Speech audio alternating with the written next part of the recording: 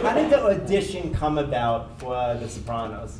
I was working as an entertainment director. I grew up in Brooklyn, and I moved to Las Vegas in 1980. And I was there, and I became the entertainment director at the Riviera Hotel. I was 40 years old. I had been dabbling in acting for about 7 or 8 years, just as a hobby. You know, things would come through town, and I would, you know, a couple lines here, a couple lines there. If you see Casino, and if you put it in slow motion, you'll hear me yell, "Joey, look out, look out."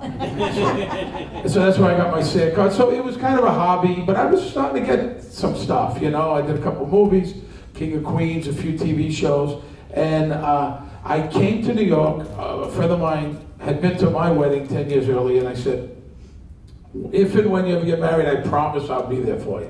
So I fly to New York, and there was an agent helping me. I said, see if you can get me to read for that show, The Sopranos, which I had never seen.